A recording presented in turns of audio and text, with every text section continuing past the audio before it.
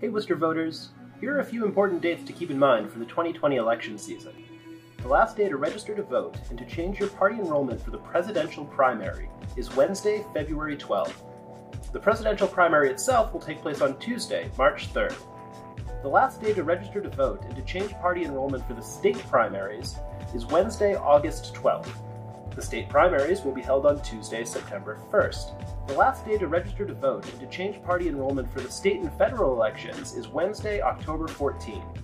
The state and federal elections will take place on Tuesday, November 3rd. This message has been brought to you by the Worcester Board of Election Commissioners.